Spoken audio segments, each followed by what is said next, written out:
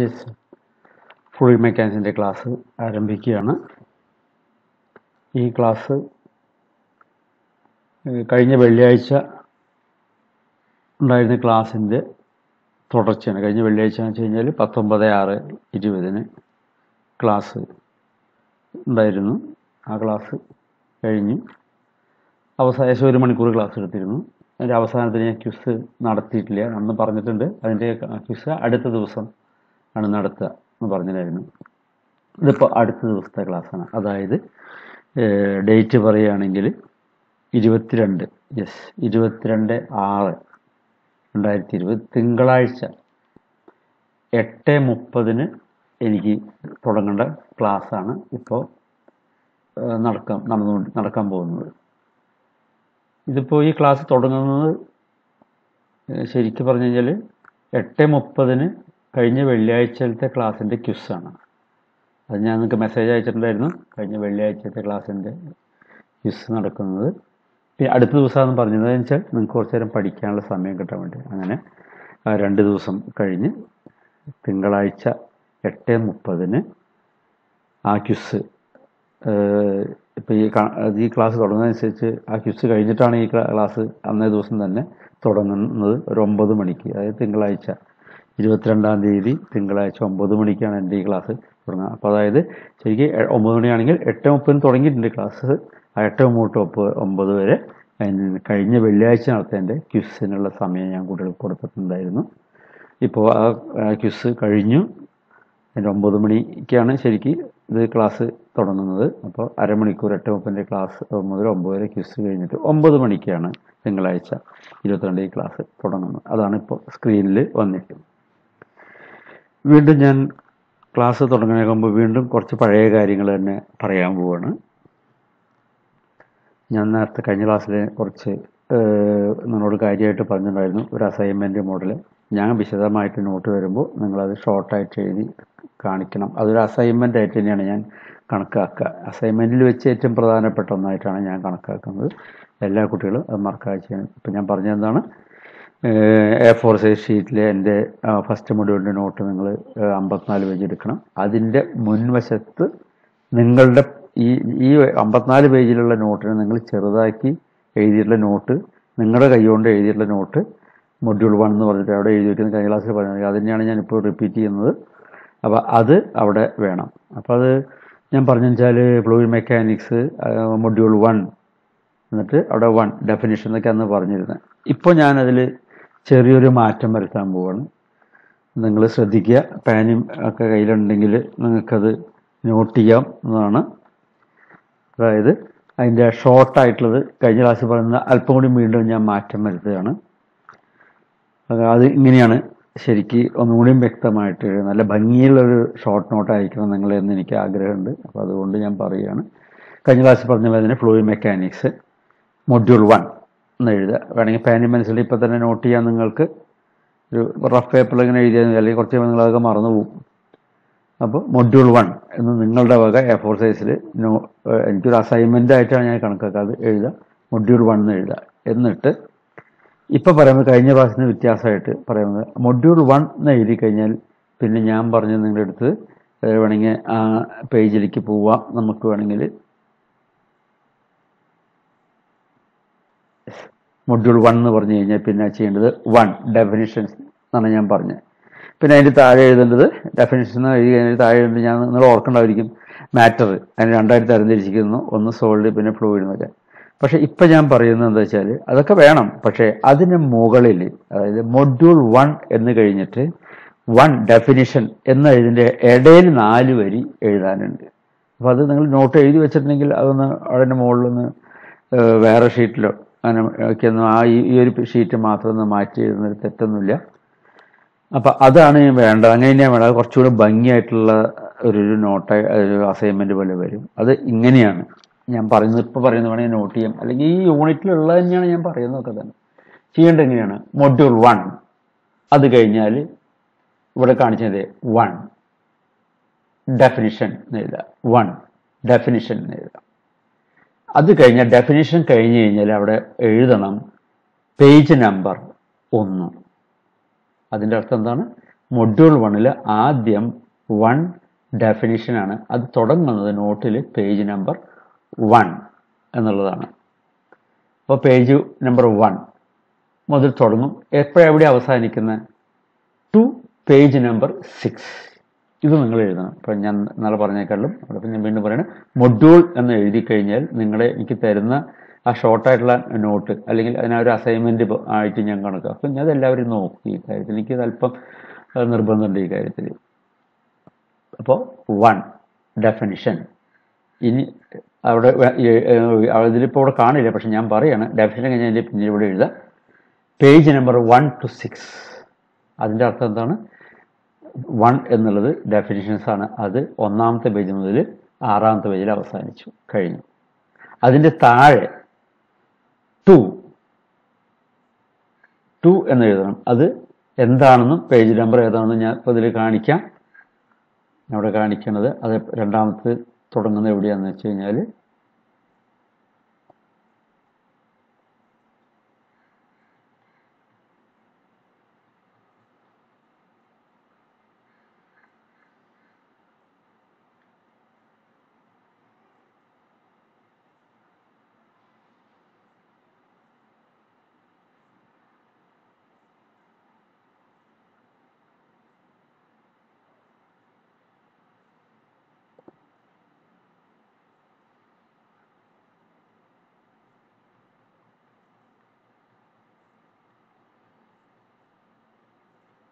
Yes 2 ഇതെവിടെ കാണുന്നുണ്ട്. പക്ഷെ ഇപ്പം തന്നെ ഞാൻ പറഞ്ഞൊരു ചെറിയൊരു മിസ്റ്റേക്ക് ഉണ്ട്. അത് ഞാൻ തിരുത്താണ്. എന്താ പറഞ്ഞ് 1 ഡെഫിനിഷൻ പേജ് നമ്പർ 1 to 6 എന്നാണ് ഞാൻ പറഞ്ഞത്. പക്ഷെ 1 to 6 അല്ല, ഇവിടെയാണ് അവസാനിക്കുന്നത്. ആ 6 എന്നുള്ളത് വെട്ടിയിട്ട് 12 അതാണ് ശരി. അഡേഷൻ അതുവരെ ഡെഫിനിഷൻ അവസാനിക്കും. അഡേഷൻ ആൻഡ് കാപ്പിലാരിറ്റി. യെസ്. അപ്പോൾ 12ാമത്തെ പേജ്. അപ്പോൾ 1 ഡെഫിനിഷൻ പേജ് നമ്പർ 1 to 12. ഞാൻ നേരത്തെ പറഞ്ഞത് ഇത്ര 6 എന്ന് പറഞ്ഞാൽ അതിന് പകരം വെട്ടി അവിടെ 12 എന്ന് എഴുതണം. ആണ് കറക്റ്റ് ചെയ്യണം. അടുത്തത് വീണ്ടും 2 അവിടെ എഴുതണം. അപ്പോൾ മൊഡ്യൂൾ 1 അതിൻ്റെ സൈഡിൽ 1 ഡെഫിനിഷൻ പേജ് നമ്പർ 1 to 12.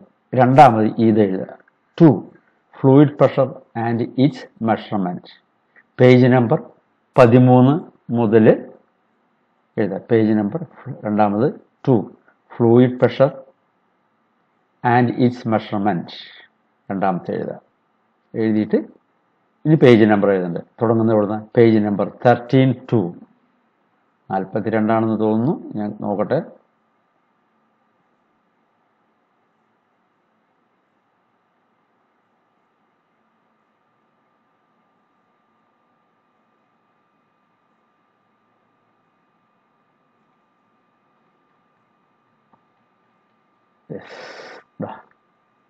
മൂന്നാണ്. അപ്പോൾ രണ്ടാമത്തെ അവസാനിക്കുന്നത് 43 മുതൽ 42. അപ്പോൾ പേജ് നമ്പർ 13 മുതൽ 2 fluid pressure and it's measurement page number 13 മുതൽ 13 to 42 എന്ന് എഴുതി വയ്ക്കാതെ 42 എന്ന് എഴുതി വയ്ക്കുക. യെസ്. അപ്പോൾ രണ്ടാമത്തെ പാർട്ട് ഫസ്റ്റ് മൊഡ്യൂൾ രണ്ടാമത്തെ പാർട്ട് കഴിഞ്ഞു. ഇനി വീണ്ടും അതിൻ്റെ താഴെ 3 ടോട്ടൽ പ്രഷർ എഴുതുക. 3 ഇപ്പം എന്തായി? മൊഡ്യൂൾ 1 ആദ്യം 1 definition page number 1 to 12. 2 fluid pressure and it's measurement page number 13 to 42 കഴിഞ്ഞു. ഇനി അതിൻ്റെ താഴെ 3 total pressure page number 43 to അടുത്ത പേജ് ഇത് അവസാനിക്കുന്ന ഈ ചാപ്റ്റർ അവസാനിക്കുന്നത് 52 ആണെന്ന് തോന്നുന്നു. ഞാൻ നോക്കട്ടെ.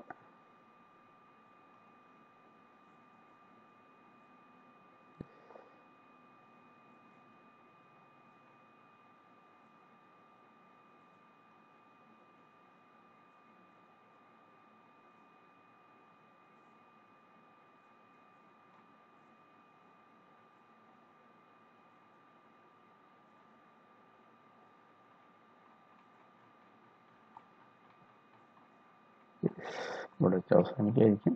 യെസ്. ഓക്കെ. 52. അപ്പോഴത്തെ മൂന്നാമത്തെ total pressure page number 43 to 52. അപ്പോൾ മൂന്നാമത്തെ ചാപ്റ്റർ അവിടെ വെച്ച് അവസാനിക്കും. അത് കഴിഞ്ഞ് താഴെ എഴുതുക 4 buoyancy and flotation. Page number 53, last 54 ആണ് അവസാനത്തെ 53 to 54. സോ മൊഡ്യൂൾ 1 എന്ന ഇതിൻ്റെ താഴെ എഴുതേണ്ടത് കഴിഞ്ഞ ദിവസം പറയാത്തത് ഞാനിപ്പോൾ പറഞ്ഞു തരികയാണ്. ഇതാണ് എൻ്റെ ശരി. താഴെ എഴുതേണ്ടത് module 1 definition, page number 1 to 12. 2 fluid pressure and its measurement, page number 13 to 42. 3 total pressure, page number 42 to 52. 4 buoyancy and flotation, page number 53 to 54. ഇതിപ്പോൾ എഴുതിയെടുത്തില്ലെങ്കിലും കുഴപ്പമൊന്നുമില്ല. എൻ്റെ നോട്ട് വായിച്ചാൽ കാണാതെ എഴുതി കാണും. ഇപ്പോൾ നാലാമത്തെ ചാപ്റ്ററും അതായത് അവസാനത്തെ ചാപ്റ്റർ ഫസ്റ്റ് മൊഡ്യൂൾ സ്റ്റാർട്ട് ചെയ്യുന്നത് പേജ് നമ്പർ ഇവിടെ 53. പിന്നെ അടുത്ത് ഒരു പേജ് കൊണ്ടേ ഉള്ളൂ 54. അപ്പോൾ അവസാനിച്ചു നാലാമത്തെ. അപ്പോൾ അത് ഇപ്പോൾ എഴുതിയെടുത്തില്ലെങ്കിൽ എൻ്റെ നോട്ട് നോക്കിയാൽ അറിയാം. എന്തിനാണ് അത് ഈ അസൈൻമെൻറ്റ് തരാൻ പറഞ്ഞത്? ഇത്രയാകുമ്പോൾ നിങ്ങളതിൻ്റെ നോട്ടൊക്കെ ഒന്ന് മറിച്ച് നോക്കുമല്ലോ, അത് എവിടെ എങ്ങനെയൊക്കെ എടുക്കുന്നത്. യെസ്, ഇപ്പം ഈ പറഞ്ഞ മാതിരി ഈ 4 എഴുതി കഴിഞ്ഞാൽ പിന്നെ വീണ്ടും നിങ്ങൾ നേരത്തെ കഴിഞ്ഞ ദിവസം പറഞ്ഞ പോലെ തന്നെ വീണ്ടും 1 ഡെഫിനിഷൻ എഴുതാം. അപ്പോൾ 1, 2, 3, 4 അതിൻ്റെ പേജ് നമ്പർ എവിടം വരെ എന്നുള്ളതൊക്കെ എഴുതി കഴിഞ്ഞതിന് ശേഷം വീണ്ടും പേജ് നമ്പർ ഒന്നാമത്തെ ഡെഫിനിഷൻ. എന്നിട്ട് ഞാൻ കഴിഞ്ഞ ദിവസം പറഞ്ഞ പോലെ തന്നെ അതിൽ എഴുതേണ്ടത് 1 ഡെഫിനിഷൻ എഴുതേണ്ടത് മാറ്റർ 1 സോളിഡ് 2 ഫ്ലൂയിഡിന് രണ്ടായിട്ട് തിരിച്ചിരിക്കുന്നു, ലിക്വിഡ്, ഗ്യാസ്. ബാക്കി കാര്യങ്ങളൊക്കെ കഴിഞ്ഞ പ്രാവശ്യം പറഞ്ഞിട്ടുണ്ട്. അതേപോലെ ഇങ്ങനെ താഴോട്ട് ഇങ്ങനെ നിങ്ങൾ എഴുതി ഷോർട്ടായിട്ട് എഴുതി വരിക. ടൈപ്പ് ഓഫ് ഫ്ലൂയിഡിന് അതിൻ്റെ അടിയിൽ എഴുതുക, ടൈപ്പ് ഓഫ് ഫ്ലൂയിഡ് എഴുതണം, ഐഡിയൽ ഫ്ലൂയിഡ്, റിയൽ ഫ്ലൂയിഡിന് രണ്ടായിട്ട് തന്നെ അങ്ങനെ എഴുതി വന്നിട്ട് താഴോട്ട് ഇങ്ങനെ വന്നിട്ട് ആ ചാപ്റ്റർ അവസാനിക്കുന്നത്. ബാക്കിയൊക്കെ ഞാൻ ഈ പറഞ്ഞ പോലെ തന്നെ ഷോർട്ടായിട്ട് ഇങ്ങനെ ഹെഡിങ്ങുകൾ മാത്രം, അതുപോലെ തന്നെ ചില പ്രധാനപ്പെട്ട കാര്യങ്ങൾ, അറ്റ്മോസ്ഫിയറിക് പ്രഷർ അതൊക്കെ അവിടെ കള്ളി വരച്ചൊക്കെ അവിടെ എഴുതണം. അത് കഴിഞ്ഞ് അടുത്ത സെമ്മുകളിലൊക്കെ ആവശ്യമുള്ളതാണ്. അപ്പോൾ അത് അറ്റ്മോസ്ഫിയർ പ്രഷർ വരുന്നൊരു ചാപ്റ്റർ ഉണ്ട്. അപ്പോൾ അവിടെ വരുമ്പോൾ അറ്റ്മോസ്ഫിയർ എത്രയാണെന്ന് അവിടെ എഴുതിയിട്ടുണ്ട്. 1.0325 × 10⁵ Nm/m². അപ്പോൾ അതൊക്കെ അപ്പോൾ അത് എന്തിനാ ഇത് പറയുന്നത്? ഇതിങ്ങനെ പറയുമ്പോൾ എഴുതണമെങ്കിൽ നിങ്ങൾ എൻ്റെ നോട്ട് നിങ്ങൾ വായിക്കണം. അപ്പോഴേ നിങ്ങൾക്ക് ഇത് മറിച്ച് നോക്കണം, എന്നാലും അറിയുള്ളൂ. അപ്പോൾ എല്ലാ കുട്ടികളും പഠിക്കണം, ചിലപ്പോൾ അല്പം മടിയുള്ള പിള്ളേരുണ്ടായിരിക്കും, അവരൊക്കെ നന്നായി പഠിക്കാൻ വേണ്ടിയിട്ടാണ് ഞാൻ അങ്ങനെയൊക്കെ ചെയ്യുന്നത്. അപ്പം അങ്ങനെ മൊഡ്യൂൾ 1ൻ്റെ 54 പേജ്, ആ 54 പേജുള്ള എല്ലാം ഷോർട്ടായിട്ട് എഴുതുമ്പോൾ എനിക്ക് തോന്നുന്നു ഒരു A4 ഷീറ്റിൻ്റെ 2 പുറണ്ടായി കഴിഞ്ഞാൽ അവസാനിക്കും. അങ്ങനെ 54 പേജിൻ്റെ നോട്ട് നിങ്ങൾ അതിൻ്റെ ഷോർട്ട് ഒറ്റ 2 പേജിൽ അവസാനിക്കണം. അതായത് ഫ്രണ്ട് പേജിൽ പിൻ ചെയ്ത് കെട്ടി വെക്കണം. ഇനി ഇതുപോലെ അടുത്ത മൊഡ്യൂൾ വരുമ്പോഴും ഇതേ ഈ രീതി തുടരണം, 4ാമത്തെ മൊഡ്യൂൾ വരെ. ഓക്കെ, നമുക്ക് ഇന്നത്തെ ക്ലാസ് അപ്പോൾ അത്രയായിരുന്നു. ഇനി ഞാൻ ഇന്നത്തെ ക്ലാസ്സിലേക്ക് അങ്ങോട്ട് പോവുകയാണ്.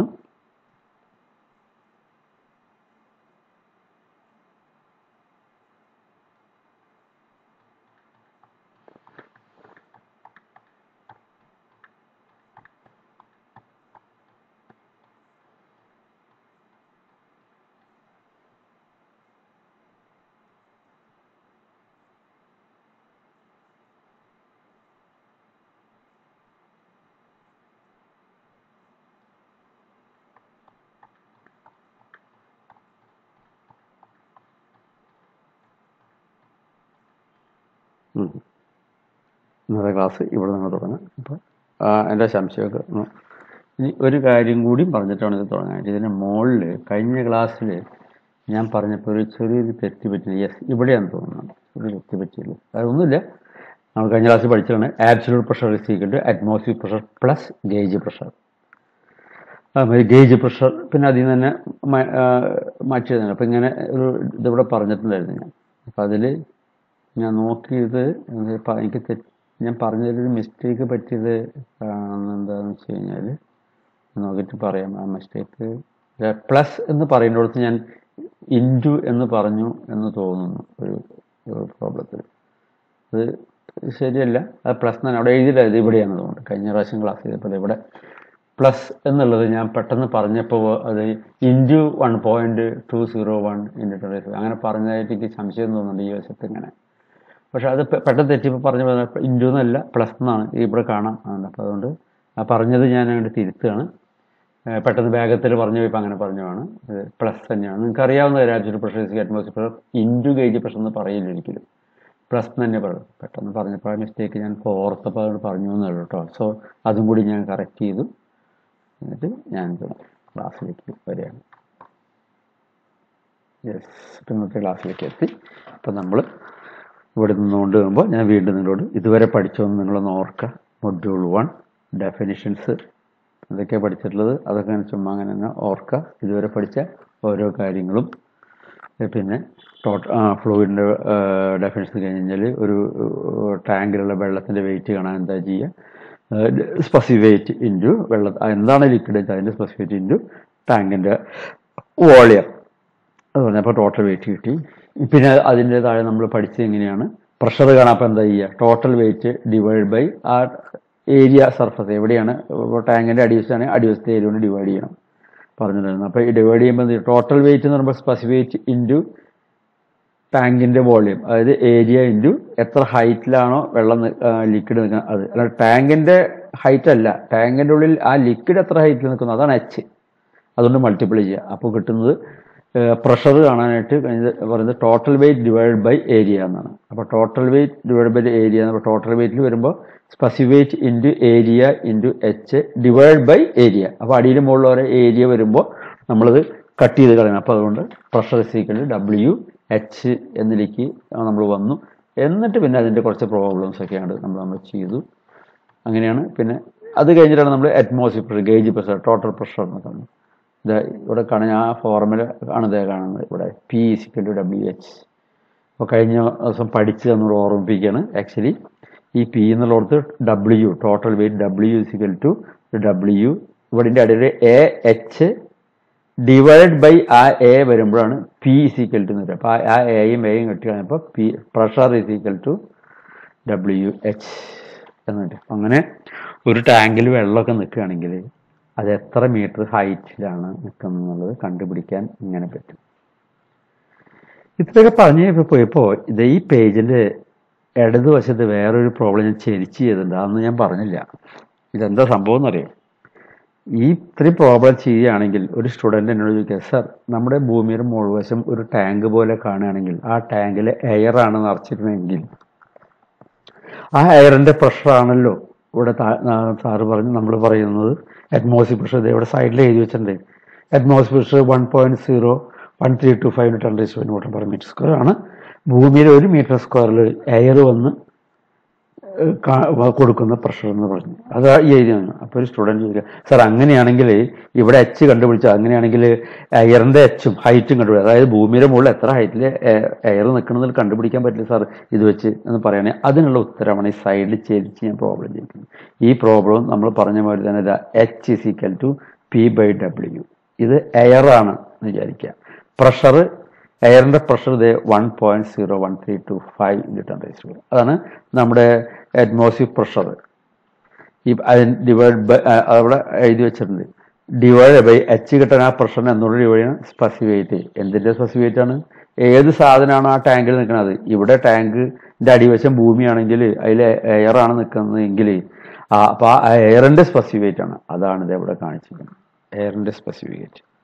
ഇവിടെ 1.225 × 9.81. ഇവിടെ 1.225 എന്ന് വെച്ചാൽ എന്താണ്? എയറിൻ്റെ ഡെൻസിറ്റിയാണ്. അത് നോക്കാം. ഇതൊക്കെ നോട്ട് ചെയ്യേണ്ടതാണ് പ്രത്യേകിച്ചിട്ട്. എന്തൊക്കെയാണ് ഇതിൽ നോട്ട് ചെയ്യേണ്ടത്? കള്ളി വരച്ച് നിങ്ങൾ തന്നെ എനിക്ക് ഷോർട്ട് അസൈൻമെൻറ്റ് പോലെ ഷോർട്ട് നോട്ട്സ് ഇതിൽ എഴുതേണ്ടതാണ്. ഇതാ അറ്റ്മോസ്ഫിയർ പ്രഷർ ഇതേപോലെ എഴുതിയിരിക്കുന്നത് 1.01325. അതേപോലെ ഇപ്പോൾ ഇതേ എഴുതിക്കോളൂ എയറിൻ്റെ ഡെൻസിറ്റി. 1.22 വേണമെങ്കിൽ എഴുതി വെച്ചോളൂ. 1.225 ഡെൻസിറ്റി kg/m³. വാട്ടറിൻ്റെ ഇടയിൽ എങ്ങനെയാണ് ഓർക്കണ്ടോ? 1000. 1 m³ ടാങ്കിൽ വെള്ളം നിൽക്കണമെങ്കിൽ അതിന് 1000 kg ഉണ്ടെങ്കിൽ അത് എയർ ആണെങ്കിൽ 1.225 ഉള്ളൂ. ദാറ്റ് മീൻസ് 1000 നിന്ന് വേറെ ഒന്നിലേക്ക് ഇങ്ങോട്ട് പോകുന്നു, അത്രയും താഴോട്ട് ഇങ്ങോട്ട് പോകുന്നു. അപ്പോൾ വെയിറ്റ് ആണെങ്കിലോ അതിന് 9.8 മൾട്ടിപ്ലൈ ചെയ്താൽ മതി. അപ്പോൾ 1.225 ഇൻറ്റു 9.8 ഏകദേശം 12ന്റെ അടുത്ത് വരും wait, specific weight of air. ഇതിനെ മൾട്ടിപ്ലൈ ചെയ്താണ്ട് എഴുതിയാൽ മതി. പല PSC ക്വസ്റ്റ്യനിലൊക്കെ ഇതൊക്കെ വരുന്നുണ്ട്, ഈ വക കാര്യങ്ങളൊക്കെ വരാറുണ്ട്, ചോദിക്കാറുണ്ട്. അപ്പോൾ അതുകൊണ്ടാണ് അപ്പോൾ അത് നോട്ട് ചെയ്ത് വയ്ക്കുക. അപ്പോൾ എത്ര കിട്ടുമെന്ന് അറിയോ? ഇതിനെ മൾട്ടിപ്ലൈ ചെയ്യുക, ഏകദേശം 12ന്റെ അടുത്ത് കിട്ടും. ഇനി വാട്ടറിൻ്റെ സ്പെസിഫിറ്റ് എന്താണ് ഓർക്കണ്ടോ? 9810. എയറിൻ്റെ സ്പെസിഫിറ്റ് വെറും 12. എത്ര വ്യത്യാസം നോക്കി. ഒരു ടാങ്കിൽ 1 മീറ്റർ കൂടെ എയർ ആണെങ്കിൽ അതിൻ്റെ വെയിറ്റ് 12 ന്യൂട്ടനാണെങ്കിൽ അതേ ടാങ്കിൽ വെള്ളം നിറച്ചാൽ 9710 ന്യൂട്ടൺ ആയിരിക്കും. എത്രയോ വളരെ വ്യത്യാസം ഉണ്ടെന്ന് ആലോചിക്കാം. ഓക്കെ, ശ്രദ്ധിച്ചോളൂ. ഈ വക പ്രധാനപ്പെട്ട പോയിന്റ്സ് ഒക്കെ ഞാൻ ക്ലാസ്സിൽ വരുമ്പോൾ ഞാൻ ചോദിക്കുകയും ചെയ്യും. ഒരു ദിവസം എല്ലാവരും എഴുതിയിട്ടാണ് ചോദിക്കും ഞാൻ അങ്ങോട്ട്. എയറിൻ്റെ ഡെൻസിറ്റി എത്ര, അതുപോലെ വാട്ടറിൻ്റെ ഡെൻസിറ്റി എത്ര, എയറിൻ്റെ സ്പെസിഫിക് വെയിറ്റ് എത്ര, വാട്ടറിൻ്റെ സ്പെസിഫിക് എത്ര, ഇതൊക്കെ ഒരു ദിവസം ചോദിക്കും. പേടിക്കൊന്നും വേണ്ട. ഞാൻ ചോദിച്ചിട്ട് കിട്ടാത്ത ആൾക്കാരെ ഇമ്പോസിഷൻ തരികയോ അല്ലെങ്കിൽ ക്ലാസ്സിൽ നിന്ന് പുറത്താക്കുകയോ അങ്ങനെയൊന്നുമില്ല. പക്ഷെ ആ പ്രശ്നമൊന്നുമില്ല. പക്ഷെ നിങ്ങൾ അറിഞ്ഞിരിക്കണം. യെസ്, എന്തായാലും അല്ല. അങ്ങനെ കണക്കാക്കി കഴിഞ്ഞ് കഴിഞ്ഞാൽ നമ്മൾക്ക് അങ്ങനെയാണെങ്കിൽ എയർ ഭൂമിയുടെ മുകളിൽ എത്ര ഹൈറ്റിൽ നിൽക്കുന്നു, അതും വളരെ പ്രധാനപ്പെട്ട പോയിന്റാണ്. ദ കാൽക്കുലേറ്റ് നിങ്ങൾ കണ്ടുപിടിച്ചിരിക്കുന്നു. H height of air is equal to air കൊണ്ടുള്ള പ്രഷർ ഭൂമിയുടെ മുകളിൽ ഡിവൈഡ് ബൈ എയറിൻ്റെ സ്പെസിഫിക് വെയിറ്റ്. അതാണ് എഴുതിയിരിക്കുന്നത് ഇവിടെ എഴുതിയിരിക്കുന്നത്. That's equal to H. എത്രയാണ് H? 8431.6 മീറ്റർ. നമ്മുടെ ഈ പ്രോബ്ലം ചെയ്യുന്നതനുസരിച്ച് പറയുകയാണെങ്കിൽ ഭൂമിയിൽ ഹൈറ്റ്, എയർക്കോളത്തിൻ്റെ ഹൈറ്റ് ഏകദേശം 8400. എല്ലാ സ്ഥലത്തും ഒരേമാതിരി ആവുന്നില്ല, ചെറിയ മാറ്റങ്ങളൊക്കെ ഉണ്ടാവും. അപ്പോൾ എങ്ങനെയെങ്കിലും നിങ്ങൾ ഓർത്തിരിക്കുക. എറൗണ്ട് ഇത് പറയുകയാണെങ്കിൽ 8400 മീറ്റർ നമ്മുടെ തലയുടെ മുകളിൽ എയർ ഉണ്ടെന്നാണ് നമ്മുടെ സങ്കല്പം. അപ്പോൾ അതൊരു മനസ്സിലാക്കുക. ആ ഒരു പ്രോബ്ലം ഇവിടെ ചെയ്തിട്ടുണ്ട് ഞാൻ. ഇന്നലെ അത് കഴിഞ്ഞ ദിവസം ക്ലാസ്സിൽ ഞാൻ പറഞ്ഞില്ല എന്നുള്ളത്. സോ നോക്കി ഓക്കെ. അപ്പോൾ നമ്മൾ എല്ലാം പഠിച്ചു. അത് കഴിഞ്ഞിട്ട് atmosphere pressure, gauge pressure, total absolute pressure, അതിൻ്റെ വെച്ചുള്ള പ്രോബ്ലംസ്, ഇതൊക്കെ ഞാൻ നിങ്ങൾക്ക് ചെയ്യുന്നു. ഇനി എടുക്കാൻ പോകുന്നതിൽ കണ്ടമാനം പ്രോബ്ലംസ് ഉണ്ട്.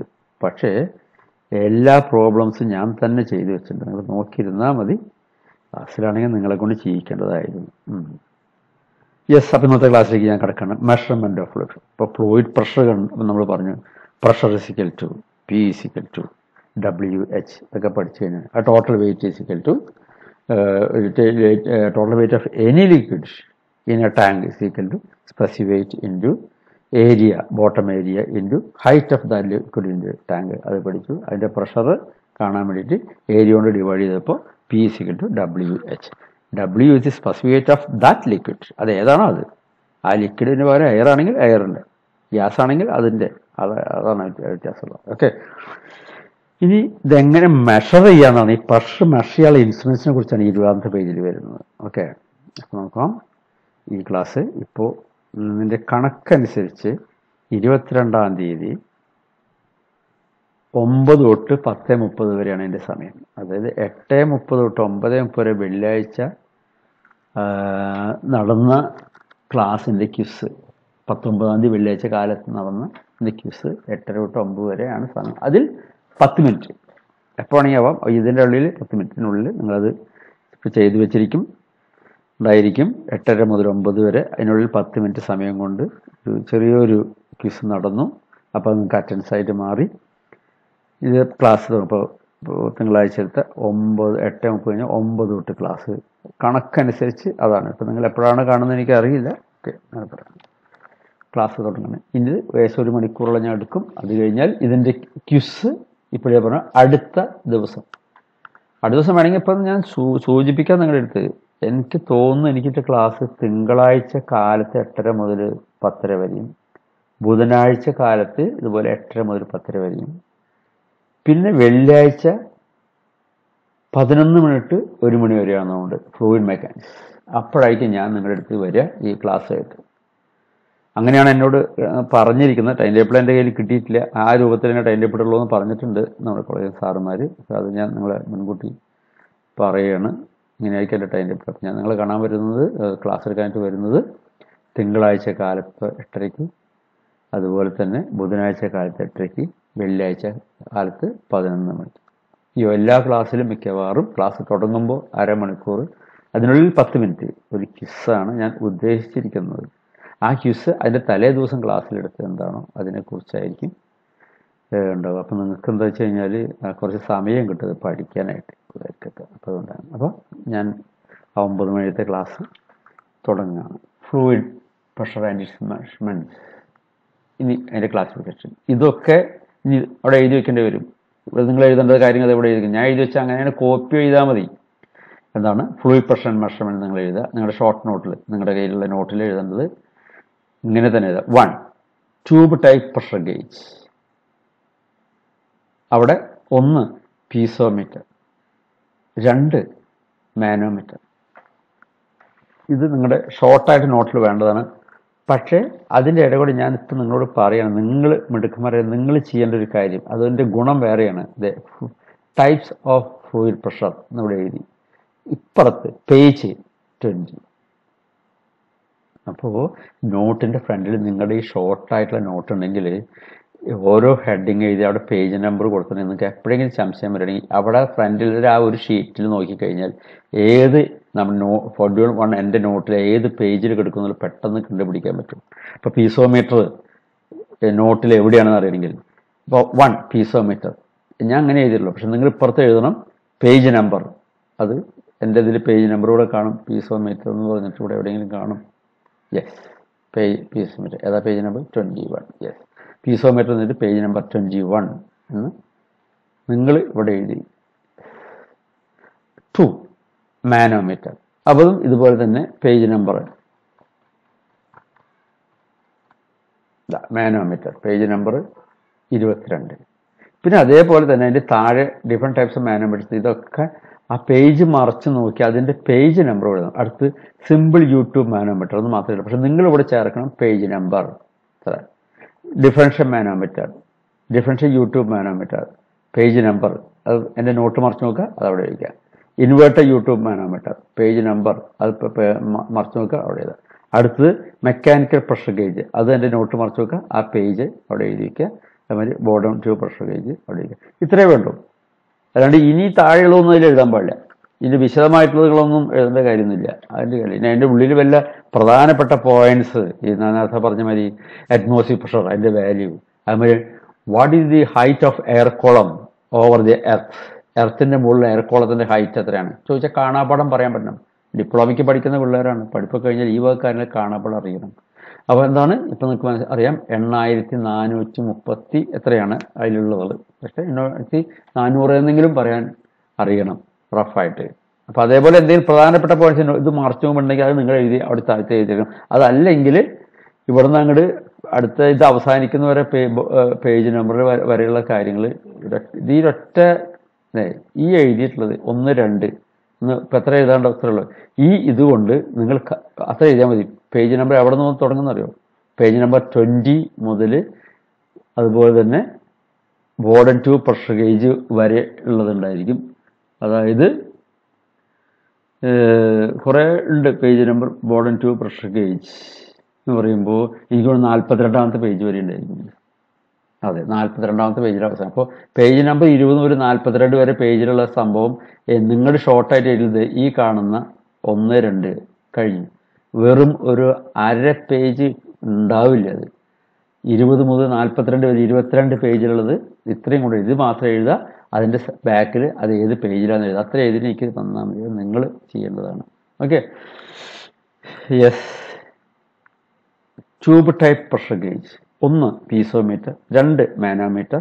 അതിൻ്റെ ക്ലാസിഫിക്കേഷൻ ആണ്: A simple YouTube manometer, 2 differential YouTube manometer, C inverter YouTube manometer. പിന്നെ അടുത്ത് മെക്കാനിക്കൽ. അപ്പോൾ അത് രണ്ടായത്, ഒന്ന് ട്യൂബ് ടൈപ്പ് പ്രഷർ ഗേജും രണ്ടാമത് mechanical pressure gauge. Tube type pressure ഗേജും mechanical pressure അങ്ങനെ പഠിക്കുക. അത് കഴിഞ്ഞിട്ട് പിന്നെ ട്യൂബ് ടൈപ്പ് പ്രഷർ ഗേജ് തന്നെയാണ് ഈ കാണുന്നതൊക്കെ. അത് പഠിച്ചു വയ്ക്കുക. മെക്കാനിക്കൽ പ്രഷർ ഗേജ് വേറെ, അതിൽ ഒരെണ്ണേ ഉള്ളൂ, ബോർഡൻ ട്യൂബ് പ്രഷർ ഗേജ് എന്ന് പറഞ്ഞൊരു സാധനം. അതിൻ്റെ പടമൊക്കെ ഞാൻ വരച്ചു വെച്ചിട്ടുണ്ട്. ഞാൻ ഇതൊന്നും നിങ്ങൾ വരയ്ക്കേണ്ട കാര്യമില്ല. വേണമെങ്കിൽ ഞാൻ കാണിച്ചു തരപ്പോൾ, അതായത് ഞാൻ നോട്ട് നിങ്ങൾക്ക് തരുമ്പോൾ ബോർഡൻ ട്യൂബ് പ്രഷർ ഗേജിലേക്ക് ഞാൻ വേണമെങ്കിൽ പോവാം.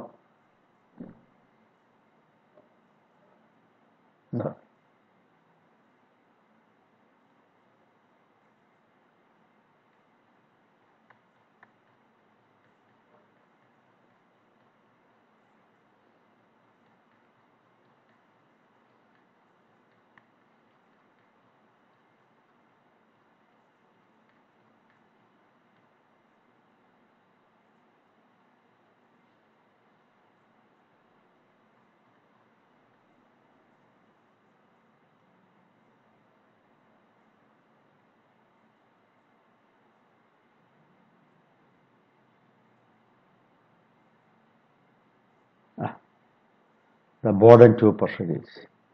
ഇത് ക്ലാസ്സിലേക്ക് ആണെങ്കിൽ ഇതിൻ്റെ board and tube pressure heading എഴുതും. എന്നിട്ട് ഞാൻ ബോർഡിൽ പടം വരയ്ക്കും. നിങ്ങളിതൊക്കെ വരച്ചെഴുതാം. ഇവിടെ എന്നിട്ട് നിങ്ങൾ നോട്ട് എഴുതാം. ഇവിടെ അതൊന്നും വേണ്ട, അതിൻ്റെ പടമൊക്കെ ഞാൻ വരച്ച് വെച്ചിട്ടുണ്ട്. അതേപോലെ തന്നെ എല്ലാ കോംപ്ലിക്കേറ്റഡ് ഫിഗേഴ്സ് അടുത്ത മൊഡ്യൂളിലൊക്കെ വരുന്നുണ്ട്. പക്ഷേ ആ ഫിഗറൊന്നും നിങ്ങൾ വരയ്ക്കുക. അതൊക്കെ വളരെ ഭംഗിയായിട്ട് തന്നെ ഞാൻ നോട്ടിൽ ഇങ്ങനെ വരച്ച് വെച്ചിട്ടുണ്ട്.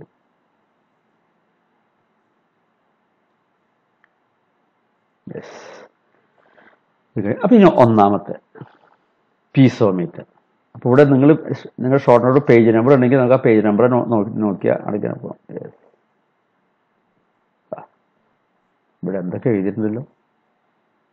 ഓ, അടുത്ത് ട്യൂബ് ടൈപ്പ് പ്രഷർ ഗേജ് എന്താണെന്ന് ഒരു വാക്ക് പറഞ്ഞിട്ടാണ് അടിക്കാൻ പോകുന്നത്. ഓക്കെ, അപ്പം നോക്കാം. ഒന്ന് tube type pressure gauge. Piezometer and simple YouTube manometers are used to measure the pressure in A single pipe. Yes. അപ്പം യൂട്യൂബ് മാനോമീറ്ററും അതെവിടെയാണ് അപ്പം മുകളിലുള്ളത്? അതാ പീസോമീറ്റർ ട്യൂബും സിമ്പിൾ യൂട്യൂബ് മാനോമീറ്ററും ഇതാണ് കാണാം. പീസോമീറ്റർ ട്യൂബും സിമ്പിൾ യൂട്യൂബ് മാനോമീറ്ററും എന്തിനാണ്? Piezometer and simple YouTube manometers R use to measure pressure in A single pipe. Underline ചെയ്യുക, അല്ലെങ്കിൽ ശ്രദ്ധിക്കുക. ഒരു പൈപ്പ്, വെള്ളം പോകുന്ന പൈപ്പുകൾ കാണാല്ലേ, അതുപോലെ ഓയിൽ, ഡീസൽ, പെട്രോൾ ഒക്കെ പോകുന്ന ഒരു പൈപ്പാണ്. ഒരു പൈപ്പ് കൂടെ എന്തെങ്കിലുമൊക്കെ പോകുന്നുണ്ടെങ്കിൽ അതിലത്തെ പ്രഷർ മെഷർ ചെയ്യാൻ ഉപയോഗിക്കുന്നതാണ് പീസോമീറ്ററും സിമ്പിൾ യൂട്യൂബ് മാനോമീറ്റർ എന്നാണ് പറയുന്നത്. അപ്പം അങ്ങനെയാണെങ്കിൽ അതിൻ്റെ താഴെ പിന്നെ ഇവിടെ കാണേണ്ടത് ഡിഫറൻഷ്യൽ മാനോമീറ്റർ കാണേണ്ടത്. അപ്പോൾ അതെന്തിനാണാവും? അതുമാതിരി ഇൻവേർട്ടഡ് യൂട്യൂബ് മാനോമീറ്റർ. അപ്പോൾ എന്താണാവുക നമുക്ക് നോക്കിയാൽ അറിയാം. But differential YouTube manometer is used to measure the pressure difference between two pipelines. എന്നാ പറയുന്നത്. പ്രഷർ രണ്ട് പൈപ്പ് ലൈൻ ഇങ്ങനെ ഒഴുകണ്, ഇതിലൂടെ എന്തെങ്കിലും ലിക്വിഡ് പോവാണ്. ഈ ലിക്വിഡിന് ഒരു ലിക്വിഡിന്റെ പ്രഷർ ഒന്ന്, മറ്റേ ലിക്വിഡിന്റെ പ്രഷർ വേറെ ആയിരിക്കും, രണ്ടൊന്നായിരിക്കില്ല വിചാരിക്കാം. എങ്കിൽ അവ തമ്മിലുള്ള പ്രഷർ ഡിഫറൻസ് തമ്മിൽ എന്താണെന്ന് കണ്ടുപിടിക്കാൻ ഉപയോഗിക്കുന്ന ട്യൂബ് ടൈപ്പ് പ്രഷർ ഗേജ് ആണ് ഡിഫറൻഷ്യൽ യൂട്യൂബ് മാനോമീറ്റർ. രണ്ട് പൈപ്പുകളുണ്ട്. ഒരു പൈപ്പാണെങ്കിൽ നമുക്ക് piezometer, simple YouTube manometer, പീസോമീറ്ററും simple YouTube മാനോമീറ്ററും. Differential YouTube manometer ആണെങ്കിൽ രണ്ട് പൈപ്പ് തമ്മിലുള്ള പ്രഷർ തമ്മിൽ വ്യത്യാസം കണ്ടുപിടിക്കുന്നതിന് വേണ്ടിയാണ് അത് ഉപയോഗിക്കുന്നത്. Difference between two pipe lines. മാത്രമല്ല നോട്ടിൽ ഒരു പോയിന്റ് കൂടി ഞാൻ ഇവിടെ എഴുതാം കേട്ടോ. രണ്ട് ട്യൂബിൻ്റെ പ്രഷറുകൾ നമ്മളെ വ്യത്യാസം അളക്കാം എന്ന് പറഞ്ഞതിൻ്റെ കൂടെ ഒരു സെൻറ്റൻസ് കൂടെ അവിടെ എഴുതാവുന്നതാണ്. എന്താണ്? ഒരു പൈപ്പിലും അത് ഉപയോഗിക്കുന്നുണ്ട്. പക്ഷെ എന്താണ്? ഒരു പൈപ്പിലത്തെ രണ്ട് പോയിന്റിലത്തെ പ്രഷർ രണ്ടാവാം ചിലപ്പോൾ. അത് മെഷർ ചെയ്യാൻ വേണ്ടിയിട്ടും ഇത് ഉപയോഗിക്കും. അതിവിടെ എഴുതിയിട്ടില്ല എന്നുള്ളൂ. അപ്പോൾ ഒരു പൈപ്പിലത്തെ ആണെങ്കിൽ എന്തായാലും ഇങ്ങനെ ജനറലായിട്ട് പറയുകയാണെങ്കിൽ ഡിഫറൻഷ്യൽ യൂട്യൂബ് മാനോമീറ്റർ ഉപയോഗിക്കുന്നത് രണ്ട് പ്രഷറുകൾ തമ്മിലുള്ള വ്യത്യാസം അളക്കാൻ. അത് രണ്ട് പൈപ്പിൽ തമ്മിലാവാം, അല്ലെങ്കിൽ ഒരു പൈപ്പിന്റെ രണ്ട് പോയിന്റ് തമ്മിലുള്ളതാവാം. ദാറ്റ് മീൻസ് അങ്ങനെയാണ് ചുരുക്കത്തിൽ പറഞ്ഞെങ്കിൽ ഡിഫറൻഷ്യൽ യൂട്യൂബ് മാനോമീറ്റർ ഉപയോഗിക്കുന്നത് രണ്ട് പോയിന്റിലെ പ്രഷറുകൾ തമ്മിൽ വ്യത്യാസം ഉണ്ടെങ്കിൽ അത് മെഷർ ചെയ്യാനാണ് ഡിഫറൻഷ്യൽ യൂട്യൂബ് മാനോമീറ്റർ ഉപയോഗിക്കുന്നത്. അങ്ങനെ വേണമെങ്കിൽ പറയാം. Okay. Then inverter YouTube manometer. അത് അടുത്ത് ഇൻവേർട്ടർ യൂട്യൂബ് അതെന്താണ്? Is used to measure small pressure difference between two pipelines accurately. Okay. അപ്പോൾ രണ്ട് പൈപ്പ് തമ്മിലുള്ള പ്രഷർ വളരെ കുറവാണെന്ന് വിചാരിക്കുക, ഡിഫറൻസ് വളരെ കുറവാണെങ്കിൽ. അപ്പോൾ നമ്മുടെ ഡിഫറൻഷ്യൽ യൂട്യൂബ് മാനോമീറ്റർ വെച്ച് അളക്കുകയാണെങ്കിൽ അത് കറക്റ്റായിട്ട് ആ ചെറിയ വ്യത്യാസം കൃത്യമായിട്ട് കാണാൻ പറ്റില്ല. അതുകൊണ്ട് പക്ഷെ ചെറിയ ഡിഫറൻസ് ഒക്കെ ആകുമ്പോൾ അത് കാണാൻ പറ്റുമ്പോൾ ആ ചെറിയ ഡിഫറൻസും കൃത്യമായിട്ട് കാണാൻ ഉപയോഗിക്കുന്ന മറ്റൊരു യൂട്യൂബ് മാനോമീറ്ററാണ് ഇൻവേർട്ടർ യൂട്യൂബ് മാനോമീറ്റർ. അത് ചെറിയ പ്രഷർ ഡിഫറൻസ് കൃത്യമായിട്ട് അളക്കാൻ വേണ്ടിയിട്ട് ഉപയോഗിക്കുന്ന സാധനമാണ് ഇൻവേർട്ടർ യൂട്യൂബ് മാനോമീറ്റർ. ഓക്കെ. ഇതൊക്കെ ഭംഗിയായിട്ട് ഇതിന് താഴോട്ട് വരുമ്പോൾ നോട്ട് കാണാൻ ഓരോന്നൊന്നിൻ്റെ നോട്ട് ഉണ്ടായിരിക്കും, അത് കഴിഞ്ഞ ഡെറിവേഷൻ ഉണ്ടായിരിക്കും, അത് കഴിഞ്ഞാൽ പ്രോബ്ലംസ് ഉണ്ടായിരിക്കും. പലതും പരീക്ഷ ചോദിച്ചപ്പോൾ അതെല്ലാം ഞാൻ ചെയ്ത് കഴിഞ്ഞിട്ടുണ്ട്. അപ്പോൾ എനിക്ക് കുറച്ച് സ്പീഡിൽ പോവാം എന്നാണ് ഞാൻ നിങ്ങളോട് ഞാൻ പറയണം. എനിക്ക് വിരോധമില്ലാന്ന് തോന്നുന്നു. ഓക്കെ, നമുക്ക് പീസോമീറ്ററിലേക്ക് തന്നെ പോവാം. പീസോമീറ്റർ എന്തിനാണ് ഉപയോഗിക്കുന്നത്? ഒരു പൈപ്പിലത്തെ പ്രഷർ മെഷറാണ്. പടമൊക്കെ ഉണ്ട്, അതൊക്കെ ഞാൻ വരച്ച് കഴിഞ്ഞിട്ടുണ്ട്. നിങ്ങളൊന്നും വരയ്ക്കേണ്ട കഴിഞ്ഞതാ. ഈ പടത്തിൽ ഞാൻ പറയുന്നത് വ്യക്തമായി കേൾക്കുക. ആ സെൻട്രലിൽ ഒരു സർക്കിൾ കാണുന്നുണ്ട്, അതാണ് പൈപ്പ്. പൈപ്പിന്റെ ക്രോസ് സെക്ഷൻ, പൈപ്പ് പുറകോട്ട് അങ്ങനെ ഉണ്ട്, അതിങ്ങനെ നമ്മുടെ നേരെ മുന്നോട്ട് ഇങ്ങനെ വരികയാണ്. അതുകൊണ്ട് ചിലപ്പോൾ പെട്രോളോ ഡീസലോ അല്ലെങ്കിൽ മറ്റെന്തെങ്കിലും സാധനങ്ങളൊക്കെ ഇങ്ങനെ പോകുന്നുണ്ടായിരിക്കാം എന്ന് വിചാരിക്കാം. അപ്പോൾ പൈപ്പിന്റെ കട്ട് ചെയ്തിട്ടുള്ള ക്രോസ് സെക്ഷനാണ് കാണിച്ചിരിക്കുന്നത്. ഇനി നിങ്ങൾക്കൊരു മിസ്റ്റേക്ക് പറ്റാൻ സാധ്യത ഇവിടെ എന്താണെന്ന് വെച്ച് കഴിഞ്ഞാൽ, ഇതിൽ അടിയിൽ നിന്നൊരു പൈപ്പ് കൊടുത്തിരിക്കുന്നു, ട്യൂബ് അതാണ്. ഈ ട്യൂബാണ് പ്രഷർ മെഷർ എടുക്കുന്നത് നിങ്ങൾ പറഞ്ഞു. പിന്നെ അതാ സൈഡിൽ നിന്നൊരു ട്യൂബ് കൊടുത്തിരിക്കുകയാണ്, പിന്നെ അതാ മോളിൽ നിന്നൊരു ട്യൂബ് കൊടുക്കണം. പരീക്ഷയ്ക്ക് പീസോമീറ്ററിന്റെ പടം വരയ്ക്കാൻ പറഞ്ഞാൽ നിങ്ങൾ ഇപ്പം എന്ത് ചെയ്യും? ഈ പൈപ്പ് വരയ്ക്കും, ഈ പൈപ്പ് ട്യൂബ് 3 വരയ്ക്കും. വേണ്ട കേട്ടോ, ഇതിൽ ഏതെങ്കിലും ഒരെണ്ണം വരച്ചാൽ മതി. കാരണം ഇത് 3 ഒരു പൈപ്പമ്മ ഫിറ്റ് ചെയ്തിട്ടില്ല. ശരിക്കും 3 തരത്തിൽ ഫിറ്റ് ചെയ്യാന്ന് ഞാൻ വരച്ച് കാണിച്ചാൽ, ഇങ്ങനെ വരച്ചാലും മാർക്ക് കിട്ടും. പക്ഷേ വേണ്ട, ഒരു പൈപ്പാണ് വരയ്ക്കുക, എന്നാൽ മുകളിലേക്കുള്ള പൈപ്പ് ട്യൂബ് മാത്രം വരച്ചാൽ മതി. അങ്ങനെ വരയ്ക്കുക. വേറൊരു കുട്ടിക്ക് തോന്നുന്നു സൈഡിൽ നിന്നുള്ള പൈപ്പ് ഇത് ഇങ്ങനെ വരച്ചിട്ട് കാണിക്കുക, മറ്റു 2 വേണ്ട. അപ്പോൾ വേറെ ആൾക്ക് തോന്നി മുകളിലത്തെ 2 വേണ്ട, അടിയിൽ നിന്നൊരു പൈപ്പ് ഇത് ഇങ്ങനെ കൊടുത്തിട്ട് അത് വരച്ചോ, അപ്പോഴും മാർക്ക് കിട്ടും. മീൻ ശരിക്കും ഇവിടെ വരയ്ക്കേണ്ടത് വെച്ചാൽ 3 പൈപ്പ് വരച്ചിട്ട് ഈ 3 ട്യൂബും സെപ്പറേറ്റ് ആയിട്ട് ഓരോതിൽ കൊടുത്തു കഴിഞ്ഞാൽ കുറച്ചുകൂടി ഭംഗിയായി. ഞാൻ ആ പടം വരയ്ക്കാനുള്ള സ്പേസ് ഒഴിവാക്കാൻ വേണ്ടി ഇങ്ങനെ വരച്ചു എന്നുള്ളൂ. അതുകൊണ്ട് ഒരിക്കലും ഈ 3 പൈപ്പുള്ള ഇപ്പോൾ കണക്ട് ചെയ്താലേ അത് പീസോമീറ്റർ ആവൂ എന്ന് പറഞ്ഞത് തെറ്റാണ്. ഈ 3 പൈപ്പ് ട്യൂബിലത്തെ ഒരു ട്യൂബ് ഏതെങ്കിലും ഒന്നും വരച്ചിട്ട് മാർക്ക് ചെയ്താൽ മതി. മാർക്ക് ചെയ്യേണ്ട സാധനമാണ് ഈ കാണുന്നത് എച്ച്.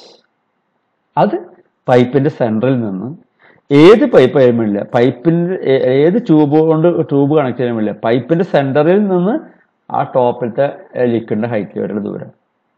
ഇത് എച്ച് ഇവിടെ മാർക്ക് ചെയ്യുന്നത്, ഇപ്പുറത്ത് മാർക്ക് ചെയ്യുന്നത്. അതായത് ഇതിൽ ഏത് ട്യൂബ് ഫിറ്റ് ചെയ്താലും എച്ച് സെയിം ആയിരിക്കും. ഇപ്പം അടിയിലേക്കുള്ള ട്യൂബിൽ നോക്കിയിരിക്കും, അടിയിലേക്ക് ട്യൂബ് താഴോട്ട് വന്നു, അത്ര തന്നെ മുകളിലേക്കും പോയി, അത് കണക്കാക്കില്ല നമ്മൾ.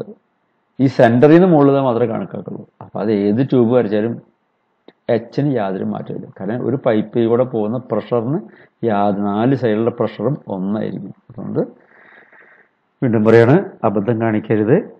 അബദ്ധമല്ല, വരച്ചാലും മാർക്ക് കിട്ടും. പക്ഷെ നിങ്ങൾ മനസ്സിലാക്കണം, 3 ട്യൂബ് വേണ്ട, ഒരു ട്യൂബ് വരച്ചാൽ മതി. എന്നിട്ട് പൈപ്പിലൂടെ വെള്ളം വരികയാണ്. എന്താണ് ആ ട്യൂബിൽ പൈപ്പിൽ പോകുന്ന അതേ ലിക്വിഡ് തന്നെയാണ് ഒരു മുകളിലേക്ക് വന്നത്. മുകളിലേക്ക് വരാൻ കാരണം എന്താ? ഈ പൈപ്പിൻ്റെ ഉള്ളിൽ നല്ല പ്രഷറായിരിക്കും ആ ലിക്വിഡ് പോകുന്നുണ്ടാവുക. പ്രഷർ കൂടിക്കഴിഞ്ഞാൽ, അതായത് പ്രഷർ കൂടുന്തോറും ഇതിൻ്റെ ഹൈറ്റ് കൂടി വരും. P equal to ഓർക്ക WH. W എന്ന് പറഞ്ഞാൽ ഈ പൈപ്പിലൂടെ പോകുന്ന ലിക്വിഡിന്റെ സ്പെസിഫിക് ഇൻറ്റു എച്ച്. പ്രഷർ കൂടുകയാണെങ്കിൽ എന്തായിരിക്കും? P equal to WH. ഡബ്ല്യുവിന് മാറ്റം വരുമോ? ഇല്ല. ലിക്വിഡിന്റെ സ്പെസിഫിക് വെയിറ്റ് ആണ്, അത് കോൺസ്റ്റന്റ് ആണ്, മാറ്റം വരില്ല. അപ്പോൾ P ഈക്വൽ ടു WH എന്ന് പറയുകയാണെങ്കിൽ P ഈക്വൽ ടു എവിടെ എഴുതിയിട്ടുണ്ട്? P equal pressure in the pipe, W specific weight of liquid in the pipe, H is the pressure head, അതായത് ഹൈറ്റ് എത്ര ഹൈറ്റിൽ ട്യൂബിൽ വെള്ളം നിൽക്കുന്നു എന്നുള്ളതാണ് ഇവിടെ കാണിച്ചിരിക്കുന്നത്.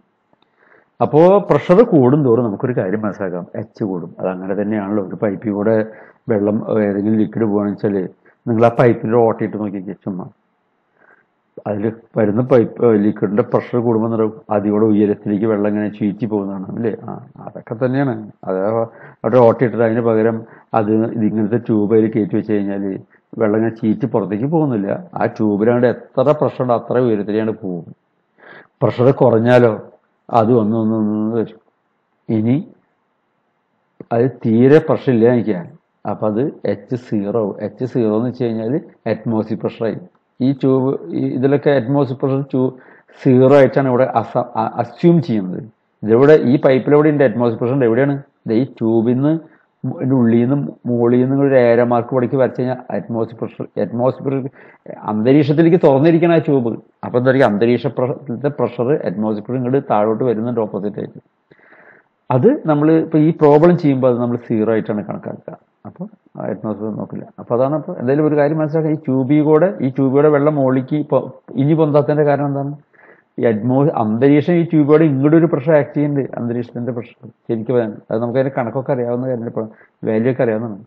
പക്ഷെ ഈ ട്യൂബ് ടൈപ്പ് ഇതിൽ മെഷർ ചെയ്യുമ്പോൾ നമ്മൾ അസ്യൂം ചെയ്യുന്നത് 0 ആയിട്ടാണ്. 0 എന്ന് വെച്ച് കഴിഞ്ഞാൽ അത് എല്ലായിടത്തും ഒരുപോലെയാണ്. അപ്പോൾ അതുകൊണ്ട് ഒരേ ഇതാണ്. അപ്പോൾ നമ്മൾ 0 ആയിട്ട് കണക്കുക. അപ്പോൾ ഈ ഇതിൽ കാണുന്നത് ആ ട്യൂബിൽ നിന്ന് ലിക്വിഡിന്റെ പ്രഷർ മാത്രമാണ് ഈ കാണിക്കുന്നത്. ആബ്സല്യൂട്ട് പ്രഷർ ഇപ്പോൾ ഇതിൻ്റെ പ്രഷർ മെഷർ ചെയ്തു. ഇനി നിങ്ങളുടെ ആബ്സല്യൂട്ട് പ്രഷർ കാണാൻ ഒരു പ്രോബ്ലം എന്ന് കഴിഞ്ഞാൽ ഇതിലത്തെ പ്രഷർ പ്ലസ് ഇവിടെ കാണാനൊന്നും, പക്ഷേ പ്ലസ് അറ്റ്മോസ്ഫിയർ പ്രഷർ, അതായത് 1.01325 10⁵ കൊണ്ട് പ്ലസ് ചെയ്യണം. കഴിഞ്ഞ പ്രാവശ്യം അതിന് മുമ്പത്തേൽ ചെയ്തിട്ടുണ്ട്. ഇവിടെ അതിൻ്റെ ഒന്നും ആവശ്യമൊന്നുമില്ല, ഞാനത് ഓർമ്മിപ്പിച്ചെന്ന് മാത്രമേ ഉള്ളൂ. Yes, okay. എച്ച് ഡബ്ല്യു എന്തൊക്കെയാണ് കൂടെ എഴുതി വെച്ചിട്ടുണ്ട്. ഇതിവിടെ വായിച്ച് നോക്കിയാൽ മതി. Piezometer form of tube type pressure gauge measuring pressure measuring instruments. It consists of a glass tube open at one end to atmosphere, ATM, atmosphere, in which liquid can rise freely without overflow. Yes, overflow ഉണ്ടാവും, പാടില്ല. കാരണം overflow ഉണ്ടാവുക pressure ഈ ട്യൂബിനെ കൂടെ. അപ്പോൾ എന്ത് വേണമെന്ന് വെച്ചാൽ ഓവർഫ്ലോ വരണമെങ്കിൽ ട്യൂബിന് നീളം കൂട്ടി കൊടുക്കേണ്ടി വരും. ഓവർഫ്ലോ ഉണ്ടാവാത്ത മാതിരി അവർ എത്തണം. അപ്പോൾ ഇന്നലെ എച്ച് മെഷർ ചെയ്യാൻ പറ്റില്ല. Okay, without overflow. It is use to measure എങ്ങനത്തെ പ്രഷറാണെന്നുള്ള കണക്കുള്ള wait use to measure positive pressure only. Yes, atmosphere പ്രഷറിനേക്കാൾ കൂടുതൽ പ്രഷർ അളക്കാൻ മാത്രമേ ഇത് ഉപയോഗിക്കുള്ളൂ. അറ്റ്മോസ്ഫിയർ പ്രഷറിന് കൂടുതൽ പ്രഷർ ട്യൂബിൽ പൈപ്പിൽ വരുമ്പോൾ ഈ ട്യൂബിലൂടെ വെള്ളം മുകളിലേക്ക് വന്നാൻ തുടങ്ങും. അപ്പോൾ അത് മാത്രമേ അപ്പോൾ കണക്കാക്കാൻ പറ്റുള്ളൂ. The glass tube less than 12 mm diameter should not be used to avoid capillarity. ഇല്ലേ, പ്രോപ്പർട്ടിയിൽ പഠിപ്പിച്ചിട്ടുണ്ട് നമ്മൾ കാപ്പിലാരിറ്റി. കാപ്പിലാരിറ്റി ഉണ്ടാവുക എപ്പോഴാണ് ഒരു ട്യൂബിൻ്റെ ഡയമീറ്റർ 12 mm കുറഞ്ഞാൽ. കാപ്പിലാരിറ്റി സൈഡിലേക്ക് ഇങ്ങനെ കയറി പിടിക്കും ഈ ലിക്വിഡ്. അപ്പോൾ നമുക്ക് മെഷർ ചെയ്യാൻ പറ്റില്ല.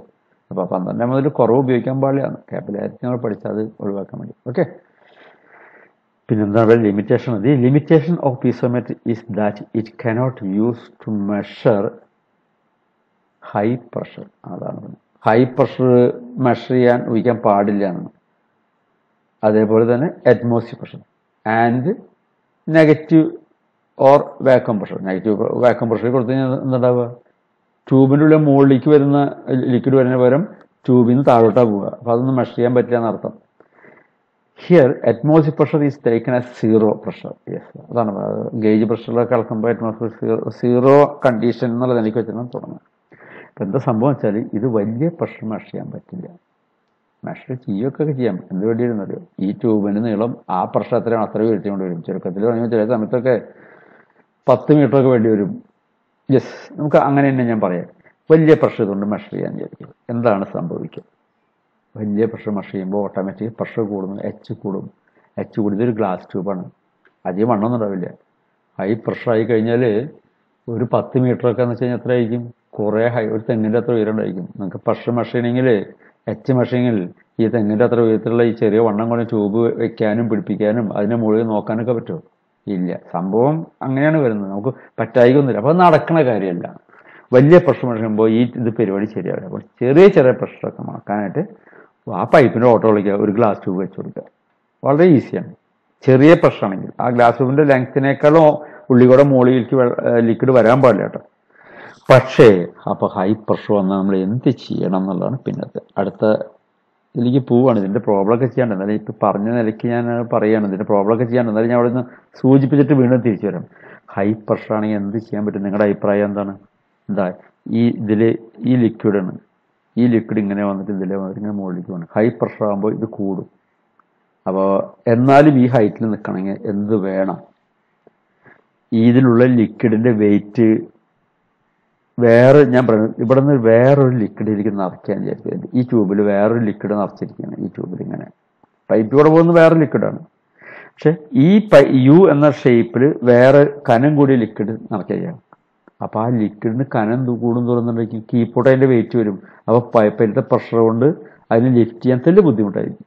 അപ്പോൾ ഹൈ പ്രഷറൊക്കെ വരുമ്പോൾ ചെയ്യുക, ഈ യു ഷേപ്പുള്ള ട്യൂബിൽ വെയിറ്റ് കൂടിയ ലിക്വിഡ് നിറക്കണം. ഏതാണ് വെയിറ്റ് കൂടിയ ലിക്വിഡ്? മെർക്കുറി. അപ്പോൾ എത്ര കണ്ട് ഇതിപ്പോൾ വാട്ടർ അസ്യൂം ചെയ്യാം. ഈ പൈപ്പിലൂടെ പോകുന്ന വാട്ടറാണെന്ന് വിചാരിക്കുക, നല്ല പ്രഷർ ഉണ്ട് വിചാരിക്കുക. അപ്പോഴാണ് നമ്മൾ ഈ പൈപ്പിൽ മെർക്കുറി നിറയ്ക്കുക. അപ്പോൾ എന്താ കാണുമെന്നറിയോ? വാട്ടർ ആണെങ്കിൽ എത്ര ഹൈറ്റ് ഉണ്ടോ വാട്ടറിനേക്കാളും 13.6 ഇരട്ടി വെയിറ്റ് കൂടുതലുള്ള മെർക്കുറി. അപ്പോൾ എന്തുണ്ടായിരിക്കും എന്നറിയോ? വാട്ടർ ആണെങ്കിൽ വലിയ ഹൈറ്റിൽ പോകുന്നതിലും മെർക്കുറി നിറച്ച് കഴിഞ്ഞാൽ അതിൻ്റെ ഹൈറ്റ് എത്രയായിരിക്കും? ആ വാട്ടറിന് എത്ര ഹൈറ്റ് അതിനേക്കാളും 13.6 പ്രാവശ്യം കുറയും സെയിം പ്രഷർ മെഷർ ചെയ്യാൻ. അപ്പോൾ വലിയൊരു ട്യൂബ് നമുക്ക് ഒഴിവാക്കാൻ സാധിക്കും. അപ്പോൾ ഇതുപോലുള്ള ചെറിയ ട്യൂബ് കൊണ്ട് തന്നെ വലിയ പ്രഷർ മെഷർ ചെയ്യാൻ നമ്മൾ ഈ പീസോമീറ്ററിനെ നമ്മൾ മോഡിഫൈ ചെയ്യണം. ഈ പൈപ്പിൽ നമ്മൾ മെർക്കുറി നിറയ്ക്കുക, ഈ യു ഷേപ്പ് നിറയ്ക്കുക.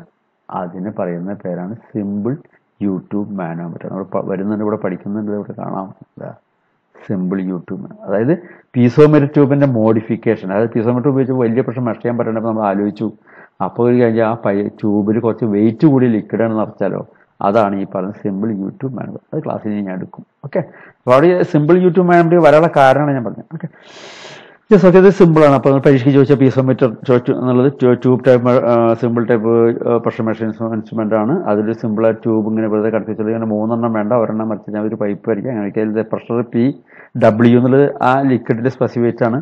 ഈ കാണുന്ന പൈപ്പ് എന്നൊരു അര മാർക്കറ്റ് ഇത്ര ഉള്ളൂ. ഇത് പൈപ്പാണെന്ന് അറിയിക്കാൻ വേണ്ടി എഴുതി വെച്ചാൽ ഓക്കെ.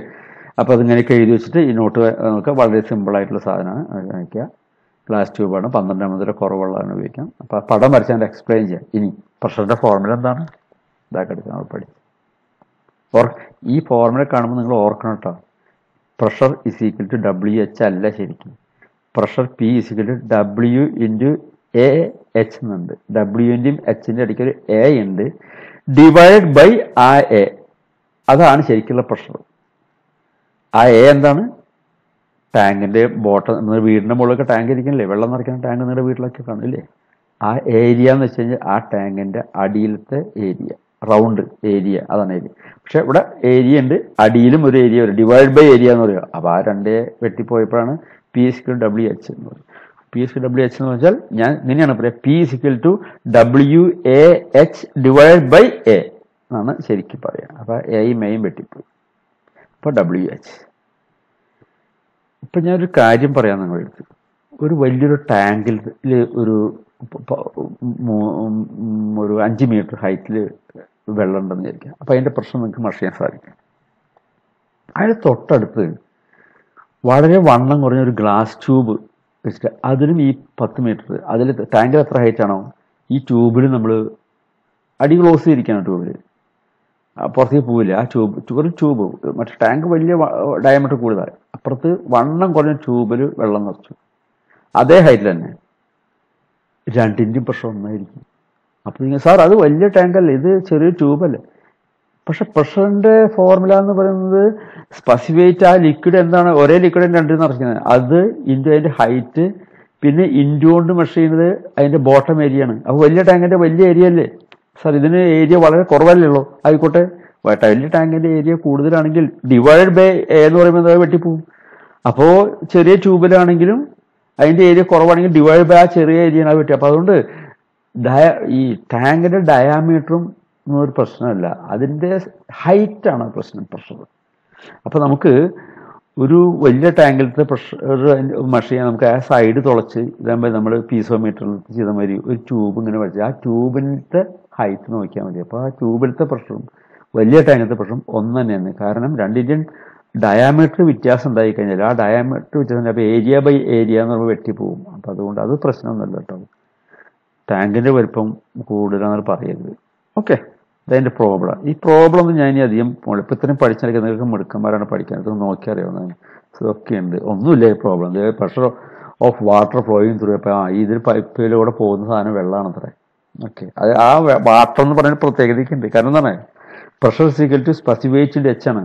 ഇതിൽ ഈ പ്രോബ്ലത്തിൽ സ്പെസിഫൈറ്റ് തരില്ല എന്ന് ഞാൻ പറയുന്നു. കാരണം എന്താ പറയുക, ആ സ്പെസിഫൈറ്റ് എത്രയാണ് തരുന്നതിന് പകരമാണ് ഇവിടെ വാട്ടർ എന്ന് എഴുതിയത്. കാരണം വാട്ടറിൻ്റെ സ്പെസിഫൈറ്റ് നിങ്ങൾക്ക് കാണാപ്പാടാണ്. Okay, water flowing through A pipe is read by 300 centimetre ആണ് ഒരു പീസോമീറ്റർ ട്യൂബിൻ്റെ. വേണമെങ്കിൽ ഇവിടെ ഒരു പടമൊക്കെ ഇല്ലല്ലേ, പടം ഇല്ലല്ലേ, ശരിക്കും നിങ്ങളുടെ ഒരു പടം വരച്ചേക്കാൻ ഒരു സർക്കിൾ വരയ്ക്കുക, അതിൻ്റെ സൈഡിൽ നിന്ന് മുകളിലേക്ക് ഒരു ട്യൂബ് വരയ്ക്കുക. ആ ട്യൂബിൽ സർക്കിളിൻ്റെ സെൻറ്ററിൽ നിന്ന് 300 സെൻറ്റിമീറ്റർ അടയാളപ്പെടുത്തുക. എന്നിട്ട് 300 സെൻറ്റിമീറ്റർ ഈക്വൽ ടു H.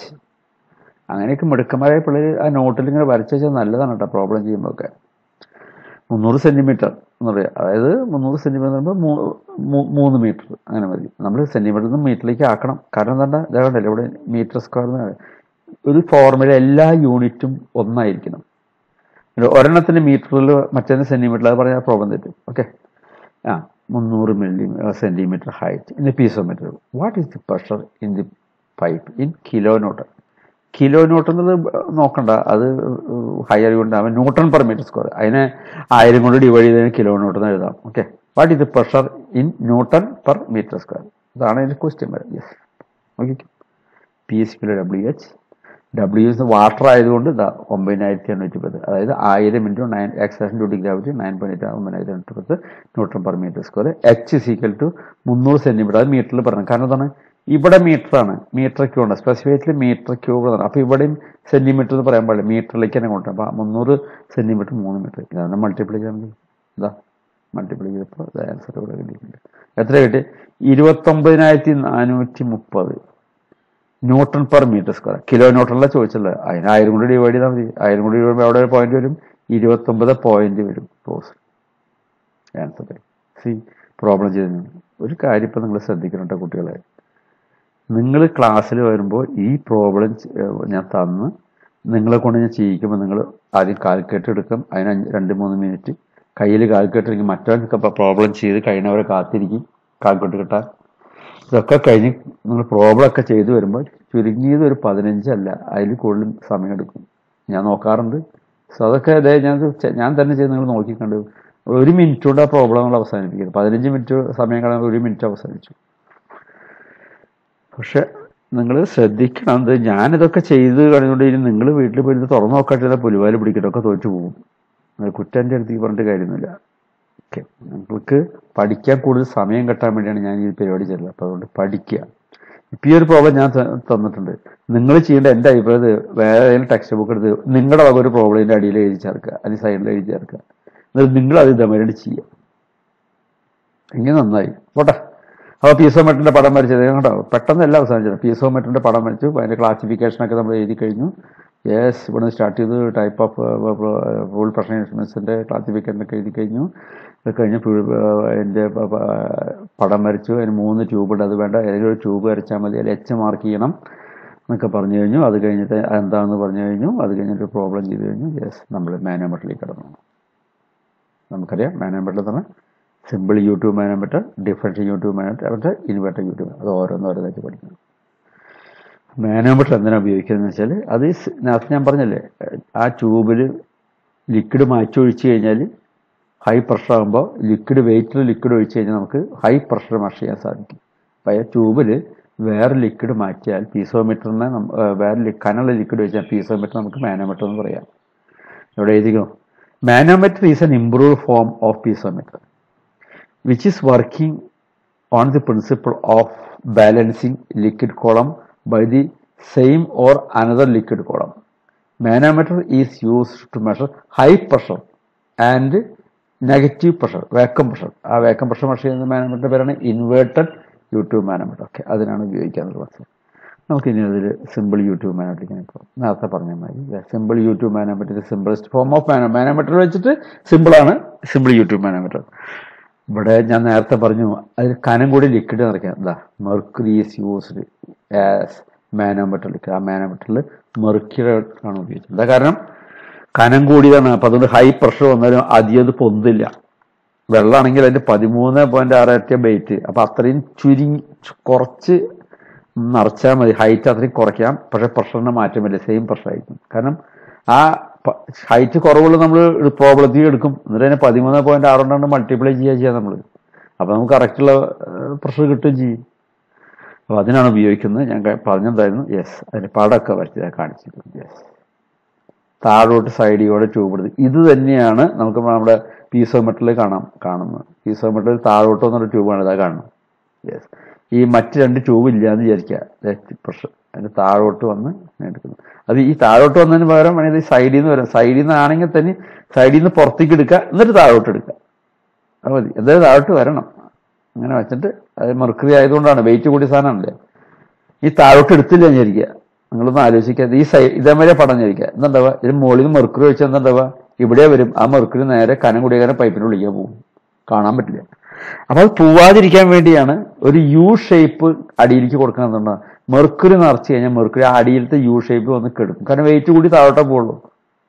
അതിനാണ് ആ യു ഷേപ്പ് കൊടുത്തുള്ളത്. നിങ്ങൾക്കൊക്കെ അറിയാതൊക്കെ എന്നല്ല ഞാൻ പറഞ്ഞുള്ളൂ. ഏത് ലിക്വിഡാണ് അതിൽ കൊടുക്കുന്നത് അതവിടെ. അത് കഴിഞ്ഞ ട്യൂബിൽ നമ്മൾ മെർക്കുറി നിറച്ചിരിക്കുന്നു. ഇനിയിപ്പോൾ ട്യൂബിലത്തെ പ്രഷർ കൂടി എന്താ ഉണ്ടാവുക എന്ന് ആലോചിച്ച് നോക്കി. പ്രഷർ കൂടി കഴിഞ്ഞാൽ എന്നുള്ളതായിരിക്കും ട്യൂബിലത്തെ ലിക്വിഡ് താഴോട്ട് ഇങ്ങോട്ട് പ്രസ് ചെയ്യും. അപ്പോൾ മെർക്കുറി എന്ത് ചെയ്യും? മെർക്കുറി ട്യൂബിലത്തെ ലിക്വിഡ് പ്രസ് ചെയ്ത് കഴിഞ്ഞാൽ അത് പെട്ടെന്നൊന്നും മെർക്കുറി താഴോട്ട് വരാൻ വെച്ചാൽ ഇപ്പുറത്തെ ലിമ്പിൽ നിന്ന് മുകളിലേക്ക് പൊന്ത് ചെയ്യുക. അത് പൊന്നണതിൽ ഇവിടെ ഭയങ്കര വെയിറ്റ് ആണ്. അപ്പം നല്ല പ്രഷർ ഉണ്ടെങ്കിൽ മാത്രമേ ഈ ട്യൂബിലെ മെർക്കുറിനെ പതുക്കെ നനക്കാൻ പറ്റുള്ളൂ. ഓക്കെ. അപ്പം അത് പ്രഷർ കൂടുമ്പോൾ ഈ ഇത് മേനപ്പെട്ട ഇവിടുത്തെ ട്യൂബിലത്തെ മെർക്കുറി താഴോട്ട് വരും. അതനുസരിച്ച് ഇവിടുത്തെ മുകളിലേക്ക് വന്നു. ആ മുകളിലേക്ക് വന്നിട്ട് ഈ പ്രഷറും അതേ ലെവലിലേക്ക് ആ പ്രഷറിന് ബാലൻസ് ചെയ്യാവുന്ന അവസ്ഥ വരെ ഇത് മുകളിലേക്ക് വരും, അവിടെ നിൽക്കും. അതാണ് നേരത്തെ പറയുക ബാലൻസിങ് എന്നൊക്കെ പറഞ്ഞാൽ. അവിടെ നിന്ന് അത് നിന്ന് കഴിഞ്ഞാൽ സ്റ്റഡി ആയി കഴിഞ്ഞാൽ ഇപ്പം തന്നെ ഈ പടത്തിൽ നോക്കിയിട്ട് ഞാൻ നിങ്ങളോട് ഇപ്പോൾ ഒരു ക്വസ്റ്റ്യൻ ചോദിക്കുകയാണ്. ഇപ്പോൾ ഈ പൈപ്പിലത്തെ പ്രഷർ അറ്റ്മോസ്ഫിയർ പ്രഷറിനൊക്കെ കൂടുതലാണോ കുറവാണോ? ഒരു ക്വസ്റ്റ്യൻ തരികയാണെങ്കിൽ നല്ലൊരു സ്റ്റുഡൻറ്റ് എന്ത് പറയും? സർ, പ്രഷർ കൂടുതലാണ്. കാരണം എന്താ പറയുക, ഇതിൽ തീരെ പ്രഷർ ഇല്ലെങ്കിൽ ഈ സൈഡിലത്തെ ട്യൂബിലത്തെ മെർക്കുറിയും ഈ സൈഡിലത്തെ മെർക്കുറിയും ഒരേ ലൈനിലായിരിക്കും. മെർക്കുറി താഴോട്ട് വെയിറ്റുള്ള താഴോട്ട് ഈ ട്യൂബിലും ഒരേ ലെവലിലായിരിക്കും. എന്താ ഇപ്പം ഇതിൽ പൊന്താൻ കാരണം? ഈ ട്യൂബിൽ ലിക്വിഡ് ഒഴുകി വന്ന് ആ ലിക്വിഡ് താഴോട്ട് പ്രസ് ചെയ്തപ്പോഴാണ് ഇവിടെ താഴോട്ട് വന്നപ്പോൾ ഇത് മുകളിലേക്ക് വന്നത്. അപ്പം ഈ കണ്ട ഷേപ്പ് അനുസരിച്ച് തന്നെ പറയാം, സാർ ഇതിൽ പ്രഷർ പോസിറ്റീവാണ്. ഇവിടുത്തെ പ്രഷർ കുറഞ്ഞാൽ എന്താ ഉണ്ടാവുക എന്ന് ആലോചിച്ച് നോക്കി. എന്താ ഉണ്ടാവുക? മുകളിലേക്ക് പ്രഷർ കുറയാന്ന് വെച്ചാൽ മുകളിലേക്ക് വലിക്കുക. അപ്പോൾ ഇത് താഴെയായിരിക്കും, ഈ ലിമ്പിലത്തെ മെർക്കുറി മുകളിലായിരിക്കും. അത് അങ്ങനെ കണ്ടു കഴിഞ്ഞാൽ അപ്പോൾ മനസ്സിലാക്കുക ഈ പൈപ്പിൽ പ്രഷർ കുറവാണ്. ഇതേപോലെ കഴിഞ്ഞാൽ പ്രഷർ കൂടുതലാണ്. അത് നോക്കിയാൽ അറിയാൻ പറ്റും. ശരിക്കും പറഞ്ഞാൽ പല കുട്ടികളും ഇതൊന്നും ശ്രദ്ധിക്കാറില്ല കേട്ടോ. ഇതൊക്കെ നിങ്ങൾ വായിച്ചു നോക്കിയാൽ പറ്റില്ല. എനിക്ക് പറയാവുന്നുള്ളത് ഇതാണ്. ഇതുണ്ട്, to measure the pressure P or pressure head H. എച്ചിലും കണ്ടുപിടിക്കാനും എച്ച് ആണെങ്കിൽ എന്താ പറയുക, P/W. Okay. In this pipe is done by equating pressure on right side to the pressure on left side of U2 manometer. It is called pressure balancing. Okay. അത് ഈ problem എങ്ങനെ ചെയ്യാന്നുള്ളത് പറഞ്ഞിരിക്കുന്നതാണ്. Pressure balance ചെയ്ത് കഴിഞ്ഞാൽ കണ്ടുപിടിക്കാൻ പറ്റും. അത് ഞാൻ പറയുമ്പോൾ നമുക്ക് മനസ്സിലാവും. ഓക്കെ.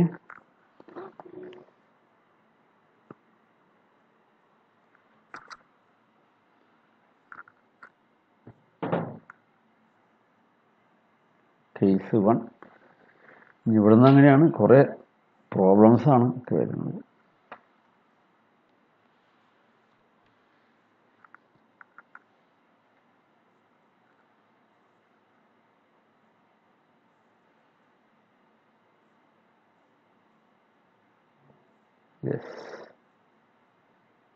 കേസ് 1.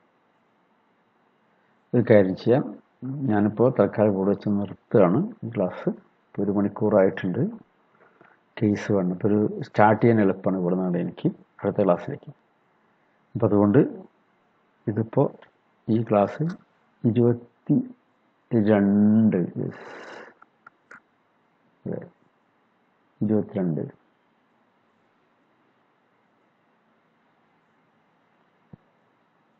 തിങ്കളാഴ്ച 8:30 വരെ മുതൽ 10:30 വരെയുള്ള ക്ലാസ്സാണ് എടുക്കുന്നത്. അതിൽ 8:30 തൊട്ട് 9:30 വരെ കഴിഞ്ഞ ദിവസത്തെ വെള്ളിയാഴ്ച 19 ക്വിസും 10 മുതൽ അപ്പോൾ 8:30 തൊട്ട് 9 വരെ 9 തൊട്ട് 10 വരെ 9 തൊട്ട് 10 വരെ അതിൻ്റെ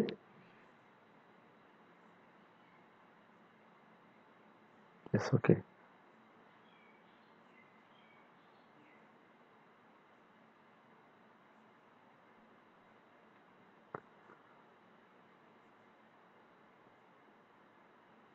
ഓക്കെ.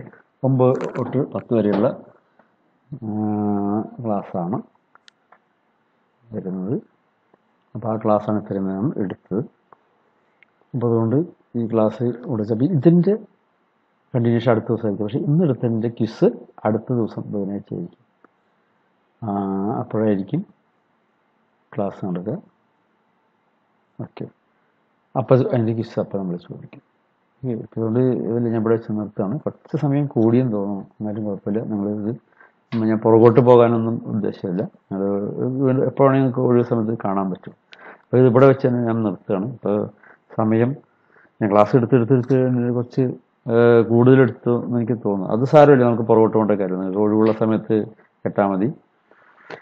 അപ്പോൾ അടുത്തത് എൻ്റെ കണക്കനുസരിച്ച് ബുധനാഴ്ച എന്നാൽ 22, 23, 24 ആണ് വരുന്നത്. അപ്പോൾ 24 കാലത്ത് ഒരു ക്വിസ് ഉണ്ടായിരിക്കും. അത് ഞങ്ങൾക്ക് കഴിഞ്ഞ വെള്ളിയാഴ്ചത്തെ നോട്ട് കൊടുത്ത് പഠിക്കും. അധികം ചിലപ്പോൾ 1-2 ക്വസ്റ്റ്യൻ ക്വിസിൽ ഞാൻ ചിലപ്പോൾ ചോദിച്ചു വരും ഈ ക്ലാസ് അടുത്ത വരുന്ന ബുധനാഴ്ച. അപ്പോൾ അന്വേഷണം പഠിച്ചിരുന്നു. 5 ക്വസ്റ്റ്യനാണ് ഞാൻ ഇടുന്നത് കേട്ടോ. 5 ക്വസ്റ്റ്യന് 5 മിനിറ്റ്, പക്ഷേ 10 മിനിറ്റ് ഞാൻ സമയം തരുന്നുണ്ട്. അപ്പോൾ അവിടെ നിർത്തുകയാണ്. നമുക്ക് അടുത്ത ദിവസം കാണാം. ഇവിടെ പേജ് നമ്പർ നോട്ട് ചെയ്തേക്കുക. കേസ് നമ്പർ 1 ആണ്. Page number 25. Yes, okay, thanks.